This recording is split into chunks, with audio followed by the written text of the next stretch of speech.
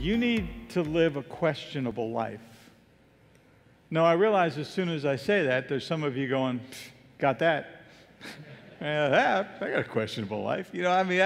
Some of you going, man, my first time in church, this is easy. I'm already there.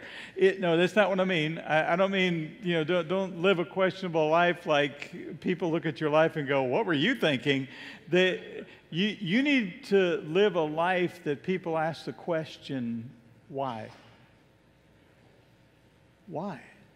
Well, why do you live that way? Why do you have such a good marriage? Why do you go to church? Why are you so honest? Why is integrity such a big deal to you? Why don't you cut corners at work? Why?